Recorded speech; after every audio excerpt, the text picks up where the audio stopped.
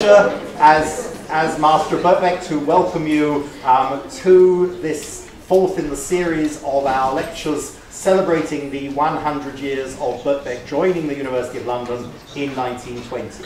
And of course, lots of anniversaries get celebrated for all sorts of reasons, but this one is actually a very important one because by this, still today, our students, part-time, studying in the evening, know that the qualification they are getting is a qualification of the University of London, is a qualification that parallels the qualifications gained by daytime students at all the other prestigious colleges of the university. So it is a very important thing for us and something which we really need to celebrate. It was not an easy task to get Birkbeck into the University of London. George Armitage Smith, who was the principal from 1896 onwards, fought this fight tremendously with opposition from other colleges, with King's, for example, saying that Birkbeck should teach preparatory classes to those who were not yet prepared for university, and then these students suitably prepared could go on to King's. Ironically, Armitage Smith demonstrated that King's had more pre-university courses compared to university-level courses than did Birkbeck, and that sort of fought the argument. And indeed, since I started giving these introductions, having read a bit more, I discovered a quote in which it was said that Armitage Smith was opposed by many of his governors, who said that all Birkbeck needed to do was to be the same literary institute and to expand and take more students, but not worry about the University of London. He overcame all these and he succeeded in Birkbeck being admitted to the University of London. And interestingly, one of the other things he did was to reorganize Birkbeck into 5 faculties, which interestingly is equivalent to the 5 schools we have today. And so therefore it's entirely appropriate that we have the 5 lectures chosen by each school. And tonight we come to the School of Arts. I do not think there could be anybody more appropriate to give this than Marina Warner, someone who of course has a tremendously distinguished career, but who also left the University of Essex because of its commercialisation and came and found, I think, a welcome home with us in Birkbeck. And Marina, you might be interested to know that one of George Armitage Smith's 5 faculties was called English and Commercial. So a rather strange association which perhaps we might not maintain today. But I don't need to tell you of the distinction of Marina Warner. There cannot be many people who have received a Lifetime Achievement Award from the British Academy combined with a Lifetime Achievement Award from the World Fantasy Awards. There cannot be many people, indeed any people, who have been and are President of the Royal Society of Literature but have also inspired a Dire Straits song. And so it's my great pleasure on all these grounds, not least the song, to invite Marina Warner to deliver the 200th anniversary lecture.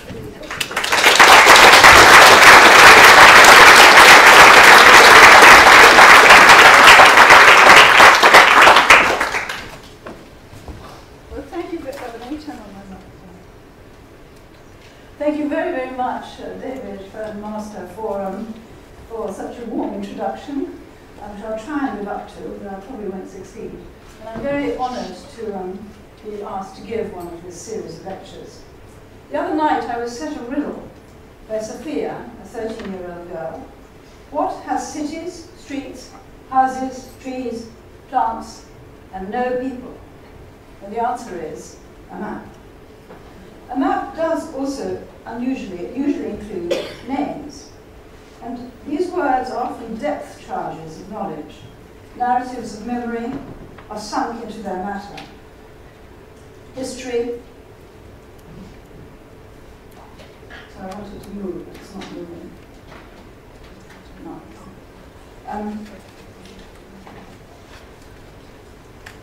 History, selected and shaped, remembered, and often forgotten. Not only history, however, or historical forgettings, but also the processes of invention and imagination which have infused and shaped those memories and have themselves been largely forgotten or overlooked as different versions are set in place on the map, in the ground of social exchanges and gatherings, in habitats and neighbourhoods, home and territory. Tonight I'm going to take you on a journey into maps and mapping as a form of storytelling and explore their multimedia and immersive correlatives, pilgrimage and procession, theme parks and reenactments, phrase-making, and play? Can story-making, conveyed through the charting of place, weave relations between people and their places, and breathe meaning into the unknown shore, the unfamiliar landing stage, the stranger country? In the resonant phrase of a geographer, Marcus Dole, can an existence that has been hollowed out become re-enchanted, hallowed by acts of imagination in relation to the place where one finds oneself? In the 30s, the philosopher Alfred Korzybski coined the now famous axiom, the map is not the territory. He was writing in the context of neurolinguistics, and he meant that we don't know a place according to the principles of a map, but through daily experiences of it, which form our cognitive orientation. The geographical chart, or ordnance survey, doesn't encompass the distinctive qualities of a place for individuals and communities who inhabit and negotiate it, any more than the quantification of a waterfall conveys the feeling of approaching it through a wood or standing under it. Territory is home, the neighborhood, the quartier, the hood. Besides this empirical first-hand understanding, territory is also a shimmering place of the imagination and of memories made by mental imagining, individually and socially in relation to one another. Does it follow that the meaning of a territory can be transformed, transfused with new history and stories by people who arrive and take up occupation of it? Can mapping and modelling territory become a way of inhabiting and feeling at home? If so, can this process be undertaken consciously as well as unconsciously? Also, can this act of putting oneself on the map not constitute a threat to existing customs and traditions? Is there a way of staking a claim to a place through naming and story-making that doesn't replicate the methods of the colonizers? The current hostilities to the new arrivals, to migrants, exiles, refugees, asylum seekers, often arise from a sense that the local habitat has been altered, while those who have arrived may also be made to feel like aliens. At the end, I'll turn to a very small example of such a strategy in action through the project called Stories in Transit and the workshop Giocherella in Palermo, Sicily, and consequently propose possible extensions of such strategies among groups and individuals who have arrived in Europe in the last decade, but not only.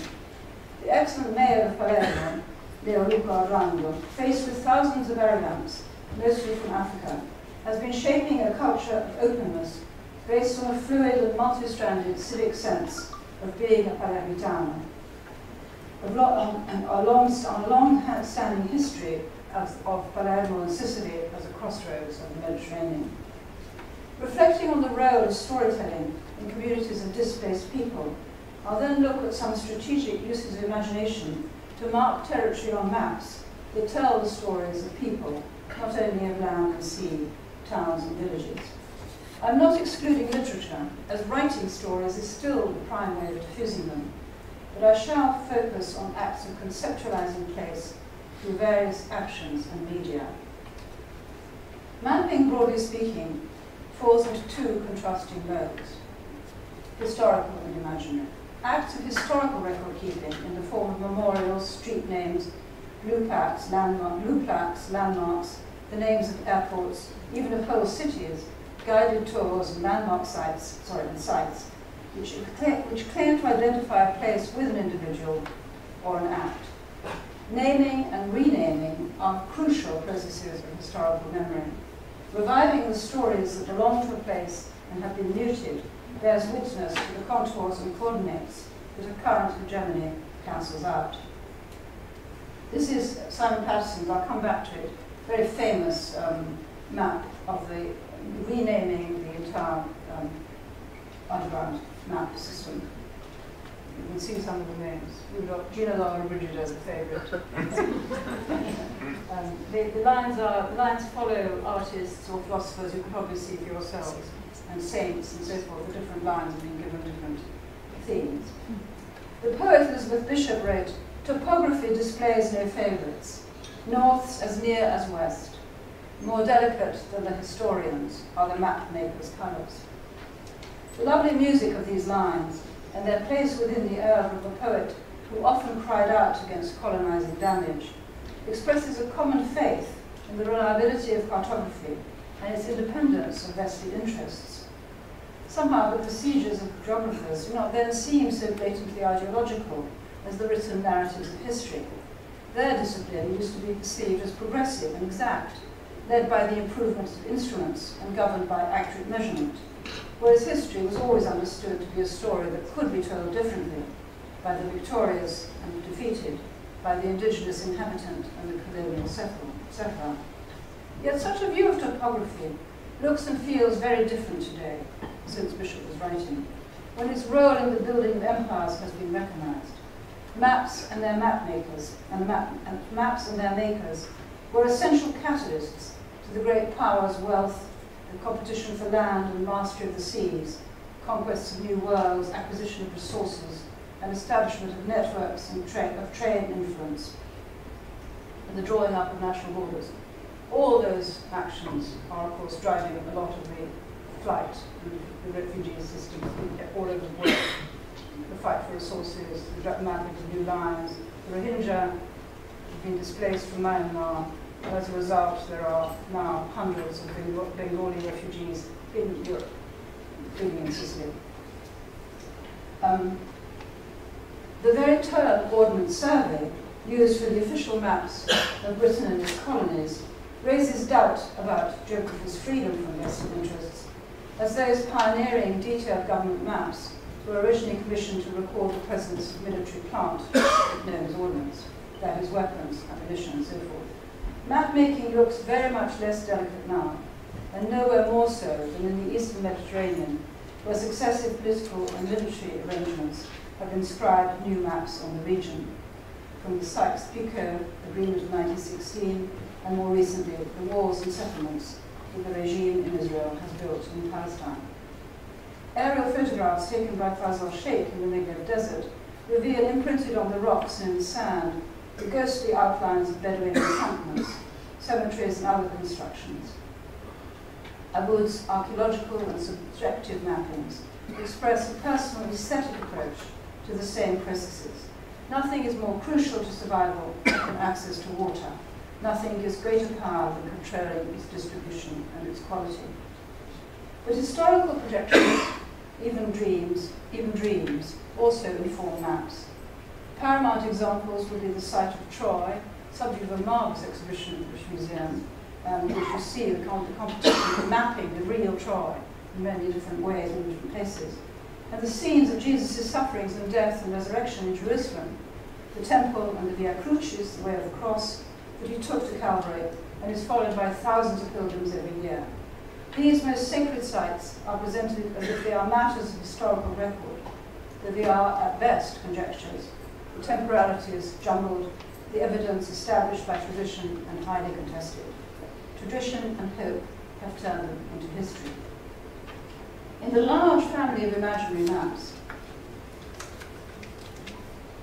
the most ancient, and in some ways most overlooked, or that is normalized, examples represent the constellations as narratives. The connections drawn between the stars are filled with myths of gods and heroes, animals and monsters. These are ancient dream maps, and we don't question them at all. Though the proximity of one star to another is an illusion of parallax from our vantage point on Earth, and the constellations themselves are arbitrary impositions of pattern on random scatterings. There are also straightforward maps of imaginary places, as you know.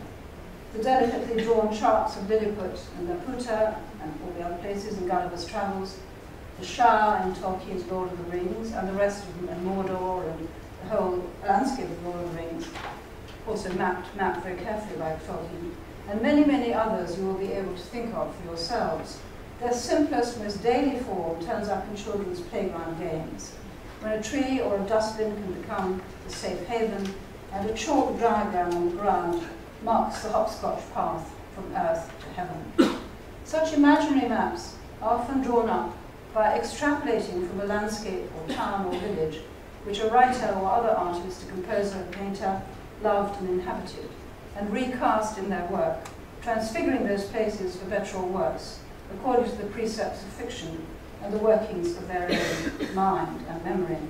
Lady Murakami's Kyoto in the Tale of Genji, Proust's Combray and Balbec, Thomas Hardy's Wessex. What has been remarked on a bit less, however, is the way an imaginary landscape or townscape maps back onto real neighborhoods. How Verona has become the place where Romeo and Juliet lived and loved, and their families feuded. How Harley's topography has returned and reconfigured Dorset and its environs. Original places have sometimes even been renamed after their fictional metamorphoses. So Illiers, which was Proust's original hometown, is now called Combray, after what it was named in the book. Some feel that this is the product of a banal theme park mentality, fake news for the tourist trade. But I'm not so leery of it. Places are changed by the writings about them, and these infusions of story enrich their meaningfulness and often actually heighten their interest. The place comes to life through this imaginative construct. Frequently, an imaginary site will take such hold of people's minds that they transpose it somewhere else and reproduce it, often in multiple locations. Among imaginary mapping are acts of translation of one place to another. Theme parks, again, which are popular on many continents, reenact stories of every kind, drawing on all four of these approaches to mapmaking: the untold and hidden histories, the palimpsest, the imaginative projection, and the reenactment, one total immersive environment, simulating another elsewhere. Ludwig of Bavaria's obsessively recreated German legend of Siegfried et al., etc., in his pleasure gardens and palaces, tried to reproduce wonders far away, such as Capri's Blue Grotto. His follies were pioneering acts, translating into a secular space, pleasure space of his palaces, sacred myths as ritually repeated and enacted in temples and churches. But Ludwig wasn't altogether de-hallowing the territory. These stories were in many ways holy to him. His scene setting depended on a linked chain of images. His Siegfried idyls, transmitted through Wagner, in turn the Wagnerian motifs generated a feud of more travelling dreams. His fairy tale castle was copied by Walt Disney for the first of the signature centerpieces of his theme parks and projected into fairy tale, Cinderella rather than the ring cycle. This steepling castle, rising in a dreary, flat, dust bowl, hard-scrabble suburb of Los Angeles, has podded many more fantasy castles across the world, reaching as far as China and Japan. And there's a new one going up in Shanghai now. These realizations of territory, according to mental mappings, have a tendency to fold back on reality and change it in their own image, until the locals, as well as travellers or literary pilgrims, revel in those places in the light of the narratives that have been made up and fed the phenomenon. Prince Edward Island in Canada, where the writer Lucy Maud Montgomery was born and lived, and set her beloved novel Anne of Green Gables, unfolds in a theme park in situ, sights and scenes from the book. In Hokkaido in Japan, a duplicate of this Canadian habitat has been created, so the Japanese fans of the book, of whom there are astonishingly many, need not travel so far to enter its embodied places and can even get married in a replica of the parlour where Montgomery herself was married. So now I'm going to return to each of these map-making modes in more detail. First, acts of historical record-keeping in situ. Maps may seek to record what actually took place there in that location in the past and bring it back to consciousness. These historical events need both the scholars' researches, archaeological digs, property records, local newspapers. On this basis, places come to life, filled with characters through imaginative speculation and dramatic reconstruction. The results are often profoundly affecting. The Martyrs' Memorial in Oxford remembers Latimer, Ridley, and Cranmer, who were burned alive in 1555 and 1556 under Queen Mary. There's a fine Gothic cross with their statues, but the far more powerful sight, to my mind, is the crudely exposed square of cobbles in the middle of Broad Street, which is the very spot, we are told, marked on the map, where their power was built and their deaths took place. This precision is not altogether likely, but the mark, as it is called, sends a frisson of genuine terror at the intolerance and cruelty that happened. Seeing the place stirs the mind's associative powers. The phantasmata of fresh images arise. And such acts of marking the map, distinguishing places with history through naming, monuments and memorials, share underlying principles. Since the 18th century and the felt need for verification by forensic and objective methods, a strong tendency has developed to lean on empirically verifiable data.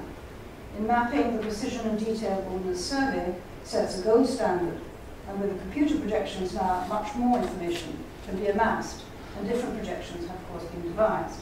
However, there was a tradition of bringing people into the picture that maps draw. In the United States, in the early decades after independence, a teacher called Emma Willard resolved to find a way of including time in her maps and in chronicling history. She populated the marvelously innovatory charts she created. She wanted to imbue her pupils with a sense of geographical relations between society and environments. She was a pioneer of the timeline projected onto images of places. She was also a creative thinker, and her inventions show her humanity and her wit. For example, she made a straightforward account of Native Americans in their territories. This, in the 1820s, was an extraordinary act of historical respect. She wrote one of her famous images called The Temple of Time. So this picture, made on paper, through unlike duration, represents it by proportional space. It is as scientific and intelligible to represent time by space as to represent space by space. The scholar, Susan Shorten, reviewing Willard's work on a brilliant online journal platform, which I recommend to you, called Public Domain, comments, "A map, in other words, is an arrangement of symbols into a system of meaning. And we use maps because we understand the language of science that undergirds them. If the mapping of space was a human invention, Willard explained, one could also invent a means of mapping time." Willard also devised ingenious mnemonics. In 1824, her first published textbook, she offered a remarkable map showing the course of the Amazon River and its many tributaries, and then uses this complex rhizome to chart the rise and fall of the Roman Empire. You can see how this startling overlay of utterly disparate bodies of data would trigger the synapses of people in class. He was a teacher, a classroom teacher. By reimagining the potential of map making, Willard reveals how she understood the medium's narrative qualities and bound up with those its intrinsic partiality, even tendentiousness. The coolest rational approach to measuring and surveying carries ideological baggage. In his acclaimed play Translations, written in 1980 and recently revived at the National Theatre here, the Irish playwright Brian Free revisited the Ordnance Survey of Ireland, which was drawn up by the British in the 19th century. Through the character of a young soldier, he dramatizes how the mapping marched in step to the colonization of the country, as the Gaelic place names were crossed out and replaced by English words, which in some cases were approximate renderings that were otherwise plucked out of the air. The place names that were being deleted were packed with associations, history, lived experience, folklore, and provided on the ground itself the coordinates of memory, that idea that Willard has that maps are maps of time. Often they were replaced by names familiar to the new occupants, London, Derry, as you know, New York.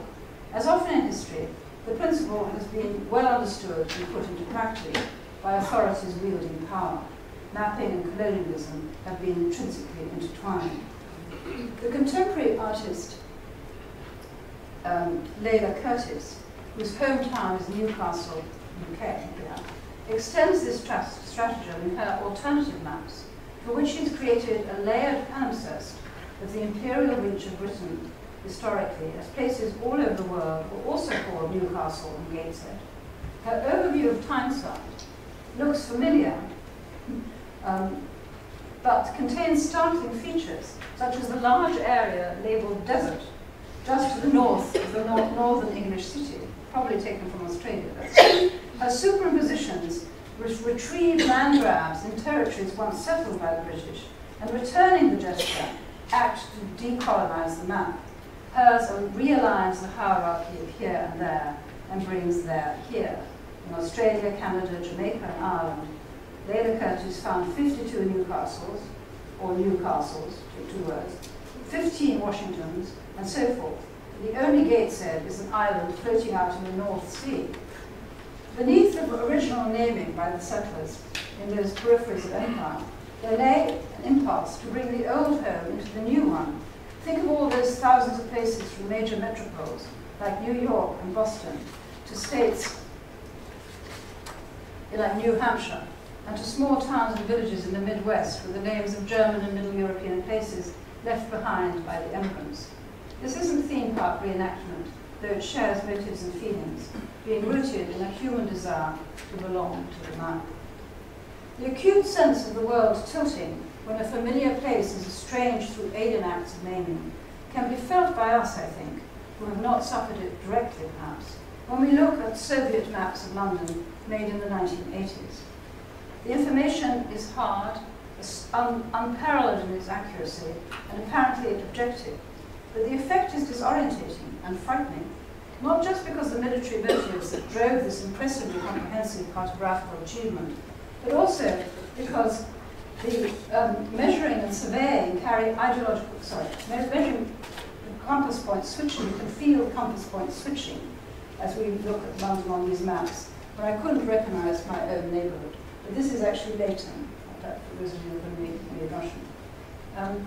The most recent issue of the journal PM Review, Poetry Nation Review, prints a very fine meditation on this theme by Kai Miller, who's a novelist and poet who was born in Jamaica and now teaches at Glasgow University. This long prose poem-cum-essay is called Sometimes I Consider the Names of Places, and it's a fierce lament for the effaced stories of Jamaica and other islands in the Caribbean. Sometimes I consider the names of places, the West Indies, or said another way, Western India, as if India was not enough. And isn't it incredible that such a name should stick, despite all geographic proof to the contrary? And maybe this is what a place is, a distorted way of seeing, an insufficient imagining. Cristobal, this is Columbus, of course. Come si dice Taino in español? Indio. Cristobal, come si dice Caribe in español? Indio. Cristobal, come si dice Guanahatabe in español? Indio. What did it matter, our own names? We are insufficiently imagined people from an insufficiently imagined place. So the precedents are grim, but do they rule out changing the methods to new dreams, to imagine more, to imagine less insufficiently? In translations, the Brown Friel play I mentioned before, the character Hugh, speaking to the English soldier carrying out the survey, comments, "Yes, Gaelic is a rich language, Lieutenant, full of the mythologies of fantasy and hope and self-deception, a syntax opulent with tomorrows." This sounds defensive. Hope is not always the same as self-deception. It can open the way to different tomorrows. Besides, hope is in itself a comfort. Telling stories with variations on the future has been a human resource since the first imaginative tales were told. I'm aware that fairy tales have been denounced for instilling false consciousness, but I stand with Walter Benjamin and Ernst Bloch and Angela Carter, who upheld the spirit of heroic optimism that fills these stories. That deficit that Kai Miller pinpointed, that insufficient imagining, must be the focus of new story-making energy. In contemporary map-making, history has remained the bedrock, with new seams opening up and yielding unsuspected riches. If I asked you at this anniversary lecture of Birkbeck, who was Birkbeck, perhaps not many of you would know, or who was Mallet of Mallet Street, and does it matter? I think it does. If you think of the naming of London compared to Paris, London's named after proprietors, the Grosvenor estate and Bedford estates. Mallet Street is called after Sir Edward Mallet, who was married to the daughter of the 9th Duke of Bedford. Significant victories, Waterloo, Trafalgar, are embedded in the urban fabric. This wall, for example, remembers Charles Claw, the developer and philanthropist. Paris memorializes its share of battles and bloody triumphs on the battlefields and repeated urban insurgencies, but it also inscribes into its grand plan and metro system a whole almanac of poets, doctors, mathematicians, and the street plaques help date and identify their callings and deeds, often obscure. The process itself involves erasures and additions. Marie Curie was added to the street in the Latin Quarter, first named after her husband, Pierre Curie, and he had overtaken someone else, whose name I've forgotten. But I remember that when I was first in Paris in the 60s, the plaque said formerly X Street. Hence, many double names of metro stations in scientists coupled with the battle.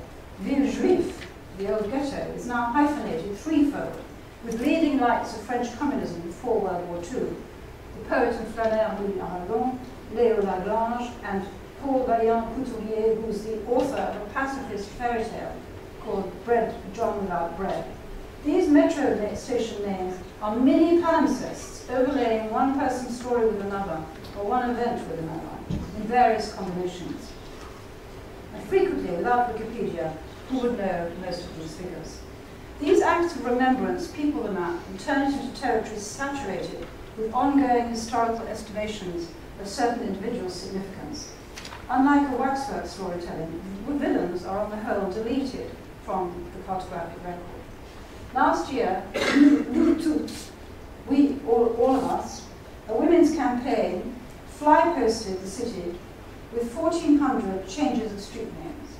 They were setting out to mark the lives of women both remarked and unremarked, exceptional and utterly overlooked, and laid a special emphasis on victims of murder by lovers, husbands, and clients.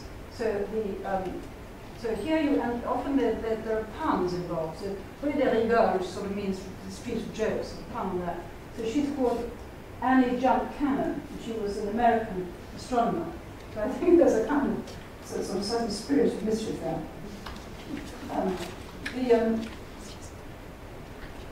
So here is some of the women. So they use the word conjoint for partner, killed by her partner. The street anonymous, killed by her partner. So they did 1,400 of these all over Paris. Some of you probably saw them. They remind me of the writing of Patrick Modiano, who got a Nobel Prize, who in a novel like Moi, Gruyère, retraces the streets of occupied Paris in the footsteps of one of the many Jews who were living there and were hunted by the Vichy authorities so they could be deported. His protagonist manages to evade them for a while, but Modiano loses all clues to her movements. He succeeds, however, in raising her ghost for us, as if she were before us once again. Likewise, at certain points in the city where a resistance fighter was shot, a plaque marks the spot on a bridge, a corner, in the middle of the street on the pavement.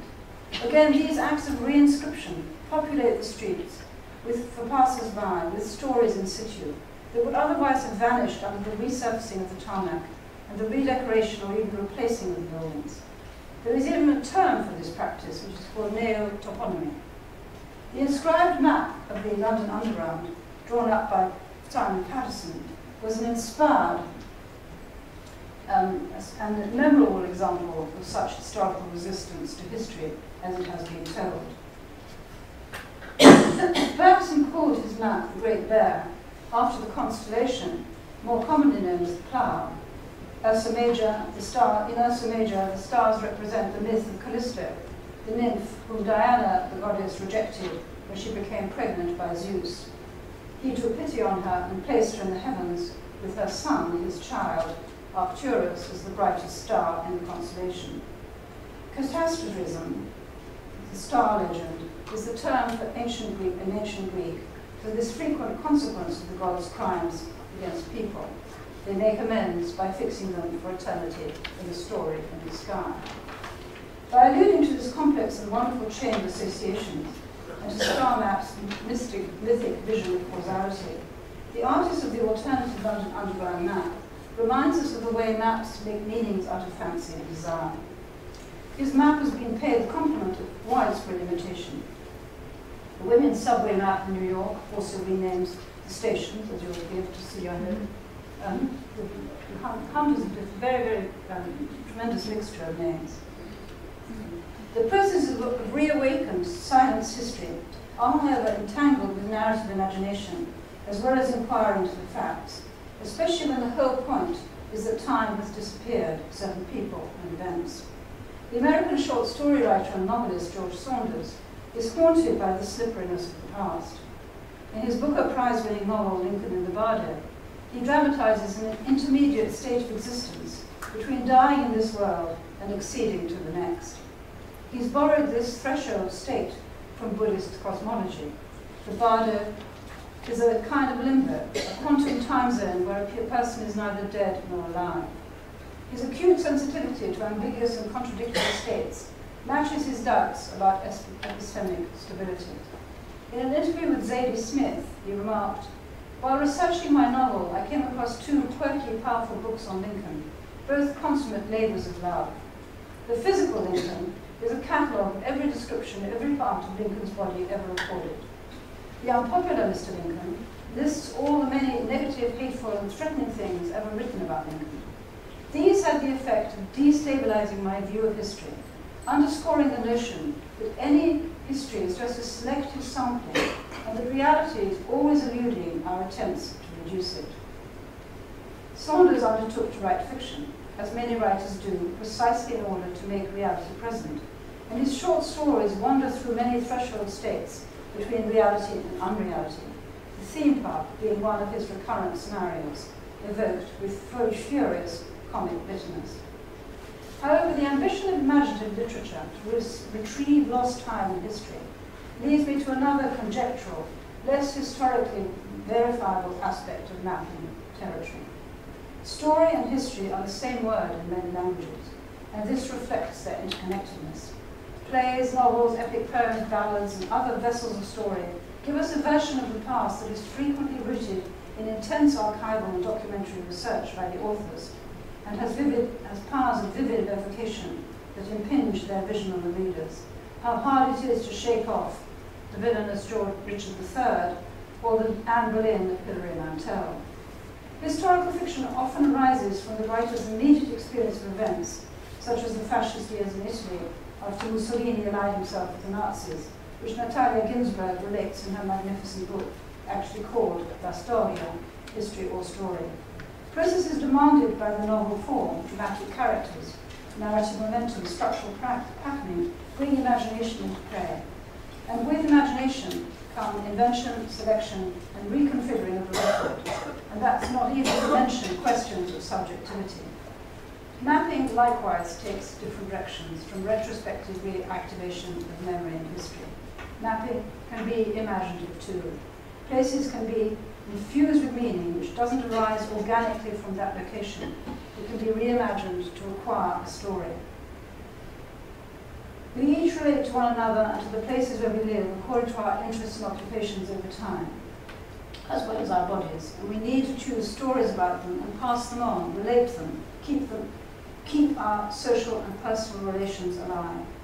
George Mackay Brown has a luminous short story called 5 Green Waves, which begins, "Time was lines and circles and squares. These are the tools of the geometer, the cartographer." But 20 pages on, after the child narrator, the I of the story, has been through adventures and misadventures, he writes, "Time was skulls and butterflies and guitars. The map of the young protagonist's life has become furnished, planted, become his territory." Rebecca Solnit is a writer who worked on Subway Map, is a writer of cultural criticism who's been engaged with feminist and environmental ideas since her earliest essays on the Nevada desert bordering her home state of California, and the weapons testing and other chemical and military experiments in the region. She has created a series of atlases. The first is called Infinite City and charts her own San Francisco. The second explores New Orleans, and most recently she's produced New York, called Non-Stop City. At the beginning of her enterprise, she became interested in how a child, or a night worker, or a gay barista, or a lorry driver would know a place and live there, yet experience it entirely differently. Their territory might not appear on the map at all. She writes, as a citizen of this city for over 30 years, San Francisco, I'm constantly struck that no two people live in the same place. Your current surroundings exist in relation to your other places, your formative place, and whatever place shaped your ethnic heritage and education, and in relation to your role in this current place, where people look at you with suspicion, whether you're fearful or confident, whether lots of people or few look like you. A city is many worlds in the same place. She set out to find the many worlds in the city's parks and streets, exploring and gathering material until she could map it thematically. But she has, so this is one infinite city. This is the monarchs and the queens. So she puts together butterflies and gay bars and gay districts in San Francisco. Again, there's a kind of juxtaposition that's witty. Here she has the poisoned palette. San Francisco is famous for its cuisine. It's also famous for its military poison activities with chemical weapons and so forth. So, and then this one is in her book, her New York book, and this is a remapping. This is very Emma Willard-like, actually, in which she maps the Caribbean onto the archipelago of New York as a continuous, because of the numbers of Caribbean people living between two places.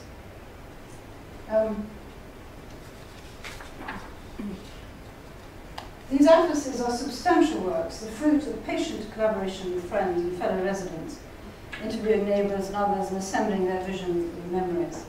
Her books are exhilarating volumes, filled with beautiful coloured hand-drawn maps that pick out clusters and concerns and paths of desire. I'm now going to look at the exuberant cartography of an English artist, Adam Dant, who's also an intense observer of the urban scene and whose practice is profoundly engaged with mapping and storytelling in all their possible combinations. Dant approaches his art from several narrative angles, but one that has proved fruitful creates palimpsests, projections of one place on another, or more than one, until many timelines and many places become interwoven, intersheathed. He now rents for his studio a place above the space above the synagogue in his local Shoreditch. In itself a remarkable location saturated with the city's vicissitudes since at least medieval times, and his prolific work revisits this neighbourhood and beyond through Hackney and more particularly Spitalfields and Clerkenwell, and he exhibits a mordant, playful spirit of contestation and invention. Dant researches with indefatigable curiosity and has unearthed a cornucopia of people and stories who teem on his maps. His graphics also condense his histories and dreams. He has reimagined his area and others such as Mayfair and the City of London, Covent Garden, packed with crowded scenes of daily life, animated with endless invention.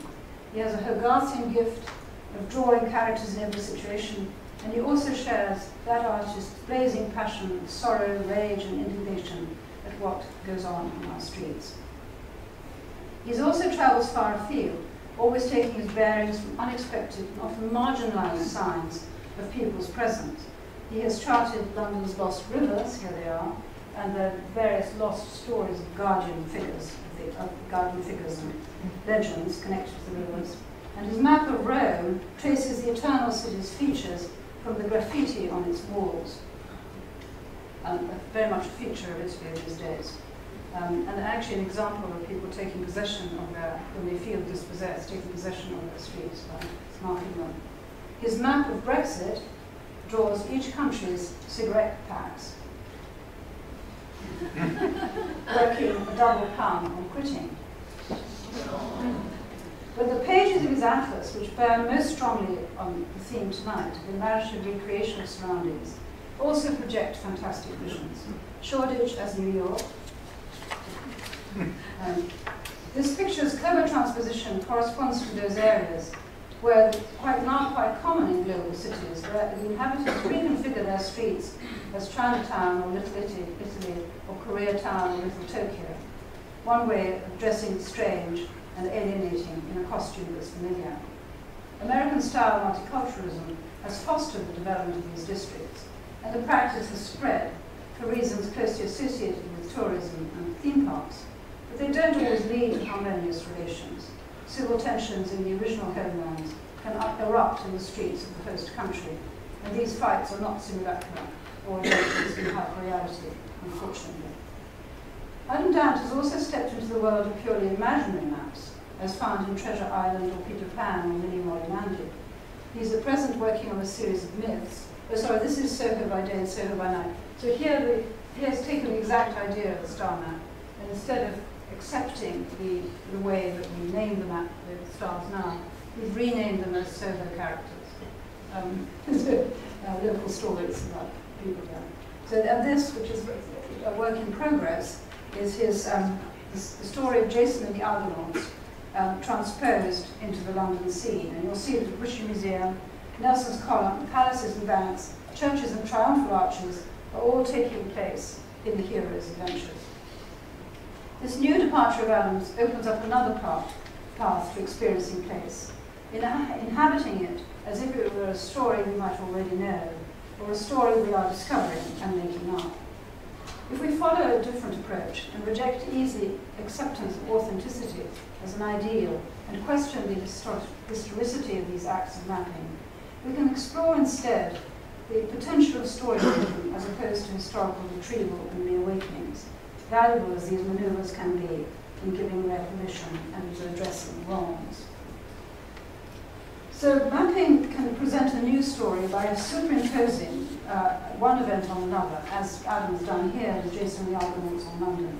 Some significant figure or event is translated to another place. Christian cult practices are founded on this principle, that the layout of a church reproduces Calvary, the high altar being Golgotha, while the ritual of the Mass enacts the death of Jesus on the cross. Run churches all over the world. So this is the church in Rome, which is a very familiar example of a Catholic device. It says Jerusalem in Rome. So it reproduces Jerusalem, has relics from the crucifixion, and that turns the church into a piece of Jerusalem in Italy. Similarly, the first diagrams and maps of the temple in Jerusalem became the blueprint for innumerable versions of temples in the world. So it's a tiny one in Cambridge, the Round Church, and the big one in the City of London. And then in Abu Dhabi recently, I saw that the Dome of the Rock has been reproduced in miniature. Very, very well, very exact. I mean, beautiful tiles, but probably it's 1 to 10 in scale. So, I'm just let me saw about that. Okay, so this is the, I'm just going to get this, sorry. I'll just quickly, because I'm running out of time.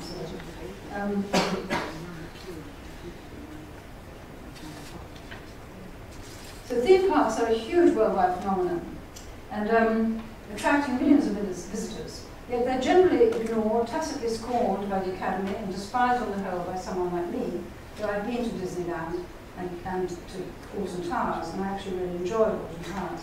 But Disneyland and its kind are usually met with scorn, snickering. However, I want to look beyond the values that Disneyland promotes, beyond that charge of false consciousness, and the aesthetic of cuteness and kitsch, and the imperative of money-making. These are all fundamental criticisms which I agree with. It sounds far-fetched and absurd, but theme parks and reenactments have deep roots in ritual assembly, and they don't necessarily have to be adulterated by heavy commercial and national cultural interests.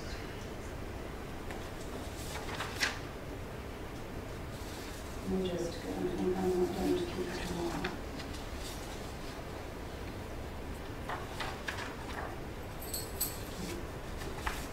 So basically, this is an imaginary map from, this is some children wrote this book. They were 14 and 15 at the time, and Arthur Ransom had it published. And they went on a pony adventure a pony holiday in Exmoor, and they imagined it as Persia. So you see, here they are in the cold sea off Devon, bathing in the Aral Sea. And there they are building Persia on the map of the. And this is an idea that I like very much, that you bend your experience through an imaginative frame. So that was one of the ideas that we've been trying to apply in our refugee work in Sicily, in Palermo. So here, interestingly enough, this is one of the main meeting points of the many people living, young people living there. And you'll see that they've actually created a map for the cafe. And it says, I mean, I tell my land, my territory, is where I place my feet. But you also, of course, have to, in a way, have your dreams and your sense of who you are built on that sense of where you've landed your foot. And we decided that maybe exploring the city and developing stories for the city might be of interest, might build some kind of sense of connection. And there is a genius loci in Palermo called the Genius of Palermo, which is an old man, an old king, with a forked beard, who is apparently nursing a serpent. The story is conjectural, even though it's only 15th century, it seems to be lost, people have forgotten it. There are many, many versions of this statue all over the town. He is the mascot, he is the Eros, if you like. So we thought that that would make a kind of good destination for mapping and story making. So we went out with lots of these young people, with pencils and paper, and then these are several workshops, I'm just condensing them, and they developed a story. And they made into a story scroll, making a story scroll, and into story maps of their own, which they were very pleased with. They weren't encouraged to look so happy with them as they were. So this is one of the drawings they made of the king. This is one of the performances of the story that they invented. And this is yesterday in Sicily. I was there yesterday morning. And that's another story scroll map. So that's the, okay, so to conclude, it's just a way of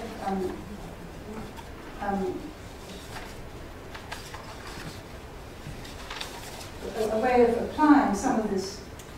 Obviously, when we first started doing it, I hadn't thought so much about maps. It was when it worked so well with these young people, they were so interested in actually discovering the place around them and recording it in a way that hadn't come through lessons, but was their immediate response to what they were seeing. Because it was successful, I then got very interested in what it is to be unplaced, displaced, and replaced, and put back into an environment. So to conclude, I can find my conclusion.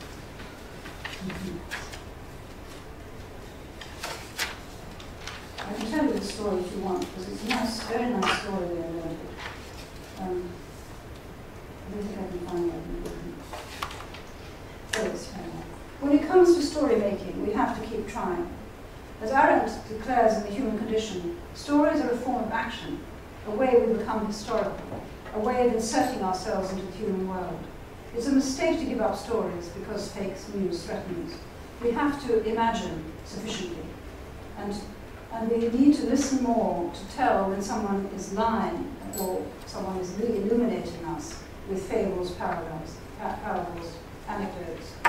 Revisioning place in terms of stories provides a rich resource which has always been tapped, usually by the authorities, but not always.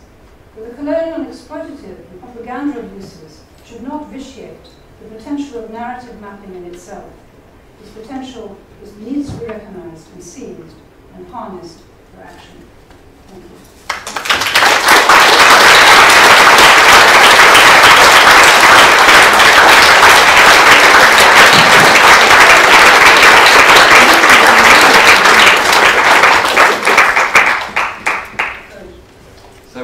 Marina's agreed to take a few questions. We've got time for just 2 or 3. And there's a microphone going around at the back. So if you, yeah, here.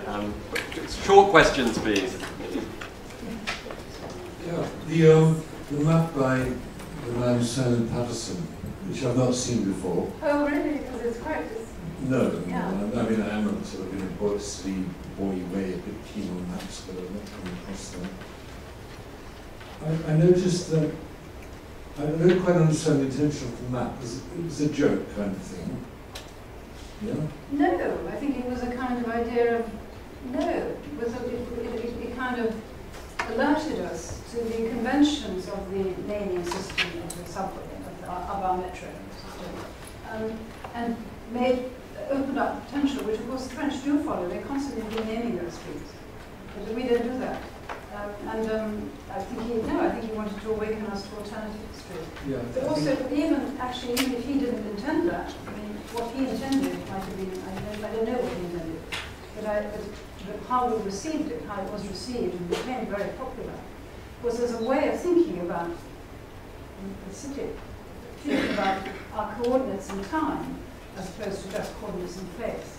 What we are celebrating, what we are remembering. Yeah, well, on that point, I was quite struck by the fact that all the names are of people, with two possible exceptions, who are white. Yes, well, you see, it's 1990, people were not woke. Okay, can we have a question over here? I was just interested in the children in Palermo, or the young people. Did they bring elements of their home into their story about Palermo? Because I'd be interested to know. In a way, they're quite shy about that, but with time, with a bit of time, we have two people here that have been working, storytellers have been working with us. And with time, they do come forward with them. And in fact, not the Genoa story, that's the only Palermo-based story, if you like. The other stories that we've been working with are mostly that they brought, with one in particular, which has got several interpolated stories in it, comes from Guinea. But actually the elements of the story are recognizable from many stories about justice, and one example which we were just this last week working on in an animation film is called The King's Favorite Bird, and it's interpolated in a story of someone being arrested and being unfalsely accused. So he tells his guards this story, and what happens in the story is that the king's favorite bird his plumage is growing dusty, and he's can't sing anymore, his voice is hoarse. And so he goes into the forest to eat poisoned fruit because he feels he's useless. And he eats a fruit that actually rejuvenates him. So he comes back, very nice to do on animation, because he comes back all bright. And then the king says, "My goodness, you're so changed." And he says, "Yes, I've eaten this fruit." And so the king says, "Give it to me to eat." But the king tests the fruit on a servant. And of course the servant falls down dead.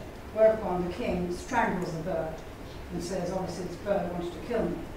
And of course what's happened is, I'm sure there's fables, this is always, a snake has poisoned the fruit in the meantime. So the king has rushed to judgment and committed a violent act without courting or considering. That's very much the pattern of a lot of the stories they tell, which of course relates directly to what's happened to them in their lives. Or what happened to their parents in their lives. A lot of them quite young. So. There's a question down here as well, please. This is one of the storytellers.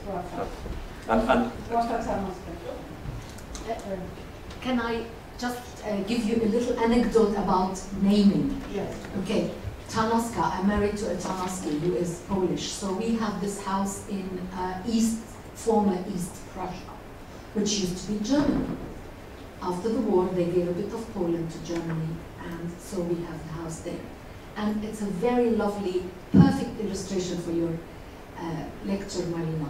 So we live next to a little village called Królikowo, which translated into Polish is Rabbitsville. But the original German name is Königsberg, which is Kingsville. But then somebody who was trying to change all these names, but because they had to do it very, very, very quickly, got a little bit bored and translated the Kingsville into Rabbitville, because in Polish, Król is king and Królik is rabbit. So I just have to tell you that sometimes you end up having funny things when you're changing maps. And you pass the microphone back. Well, thank you very much for a kind of tour de force, really, sort of whistle-stop tour through history of cartography. Korzybski was a philosopher of science, and in Science and Sanity, the quote comes from, what concerned him was that the maps that natural scientists were drawing of the world didn't at all correspond with the kind of mental maps that ordinary folk had. And he thought that was a real problem. How do you bridge that gap? And I think today we've got really two different cultures of cartography. We've got kind of digital cartography cartograms, people using very sophisticated methods to visualize big data, all of that. And then we've got this explosion of work around artists and writers using maps, participatory mapping and so on. We run an organisation that tries to bridge that gap, but we're finding it very difficult. Most of the people we work with and how we work is actually with artists, working with children and young people, making real maps. Trying to get the more technical sort of people, the people into the sort of digital technology of mapping, engage in that, been a very, very difficult problem. I just wonder if you have any thoughts about how that... What's it called? Living Maps, we're calling it. We're doing a Young Citizens Atlas of London, so I really want to talk to these people here for that. But just on this two cultures question. I think Adam Dunn is actually here, too. He's a great leader of this material. But, yes, I was very, I think I first time became aware, before I read, of course, it was a quote, which of course is now very famous. I haven't read his original book, but the quote is very famous. I saw a fisherman's map, which was how you see how a fisherman's map for a fisherman of the coastline. And it was, of course, how you experience the coastline as a fisherman. It didn't look anything like a map, but it was perfectly helpful. And in fact, probably invaluable if you wanted to avoid these currents or where the fish were. Exactly. One last question, this gentleman here. Hello, hi, thank you for your lecture. I just wanted to ask a question about the self-fulfilling prophecy of the fiction. You mentioned Verona and the King's Cross example. I just wondered if there's any others, and whether people writing fiction will then actually become an actual place. But what I think, I have sort of thought for a very long time, really, because it sounds terribly immoral. But basically, one of the things that has happened is that in the interests of truth, of verification and veracity, a lot of things are set aside by, as it were, people like us, because they're not true. Whereas actually, the powers are doing that all the time. So I've sort of felt that storytelling is a method of resistance. One story against another, and we need to get hold of those narratives. We really do. And I think mapping is one of the ways of doing it. These historical retrieval maps are fascinating. When Emma Willard made her 1824 map of where the Native Americans had been, that's a revolutionary way of remembering. And of course, it's not fiction. You're right. In her case, it wasn't fiction. But I think fiction.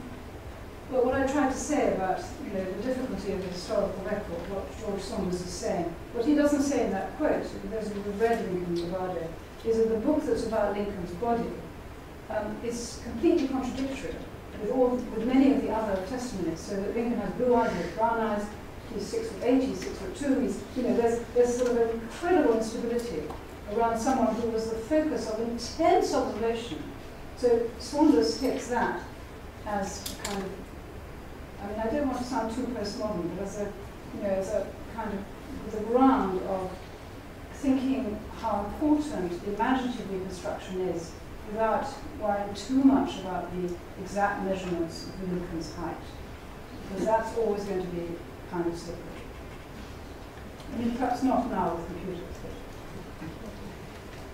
We have to stop there because time is marching on, but thank you so much, Marina, for a truly fantastic lecture. My name's Anthony Bale, and I'm the Dean of the School of Arts, and it's my great pleasure to have been asked to give a kind of formal vote of thanks after this extraordinarily wide-ranging lecture.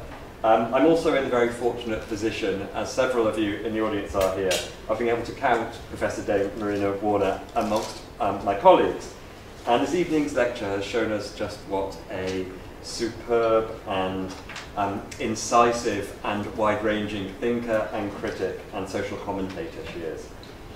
Her lecture's also been, sadly I suppose, incredibly timely, especially on a day when the news headlines have been dominated by the government's policies around closing borders, and especially around the role of the English language, and the role of language about who can and cannot, or should and should not belong. Professor Warner has vividly and eloquently described the conjunction of territory and narrative, taking us all the way from this windowless lecture theatre in central London to California, to Shanghai, to Jerusalem, but also to the places of dreams, of fantasies, of fairy tales, of religious belief, of graffiti, of the stars. And here we are in London, at Birkbeck, in the centre of a global city.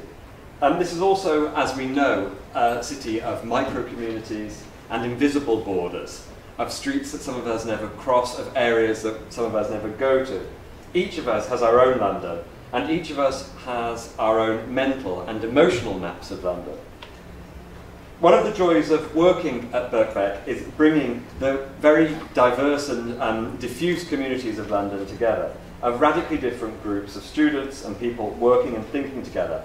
And Professor Warner's lecture, I think, has really nicely dovetailed with Birkbeck's mission of being an open place, a transformative place, both for individuals and communities, and a place, I'd like to think, for being able to rethink and remake the world.